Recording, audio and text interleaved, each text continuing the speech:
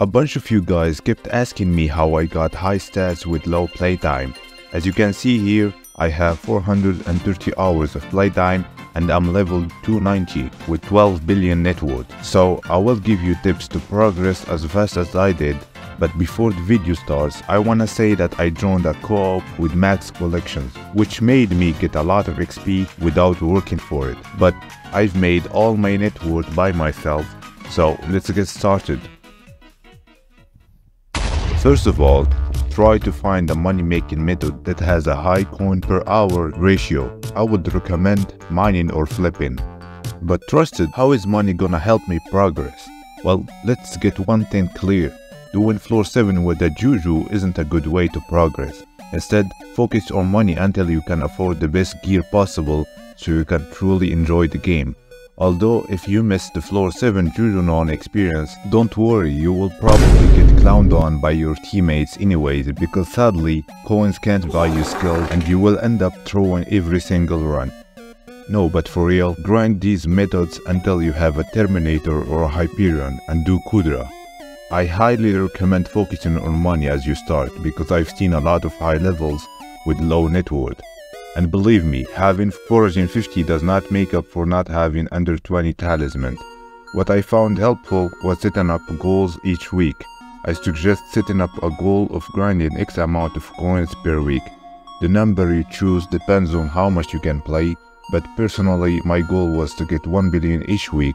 Once the goal was achieved, I was free to spend those coins however I wanted. In summary, I would advise most people to grind until they can afford the best weapons and do Kudra/carries to progress even faster into the end game. Before we continue, please subscribe. Only 3% of you are actually subscribed and it helps a lot. It would really be funny if we reach 690 subscribers. Please subscribe. Back to the video. Second tip is to do your dailies. I skipped dailies a bunch of times, but now it caught up to me and I struggled to get Heart of the Mountain 7. One thing to keep in mind, don't underestimate passive income. You can make a ton of money by leveling up pets with doing dailies like experimentation table and mining or faction dailies. Another thing is the composter. Generally, people don't fuel their composter even though you can make 10 million a day without doing a cent. Third tip. Don't diversify your money. I see a large amount of players falling into this trap. Spend all your earning from mining into one setup until you max it if you don't want to have a bunch of incomplete projects holding you down. So don't buy farming tools if you know you are going to be mining. Instead, spend that money on more mining upgrades. The fourth and final tip is focus on skipping progression. If buying carries will get you to your goal faster, do it. If liquidating some items will make you richer in the long run, then do it.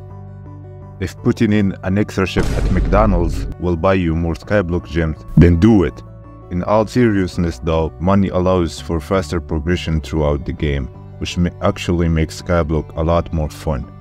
And if you decide to grind until you have a healthy net worth like 3 billion, you have free reign to do whatever you want with a great setup. Instead of doing floor 7 with the juju, you can use a Terminator or a Hyperion to do in dungeons. But at the end of the day, it's up to you. These are the methods that work for me. I strongly suggest that you take some of these on board. I will review all your profiles. Just comment your IGN down below and your preferred money-making method. And I will give you a tip for each and every one of you depending on your profile. That's all for today's video. I really hope you enjoyed. Make sure to like and subscribe. I'll see you on the next one. Bye bye.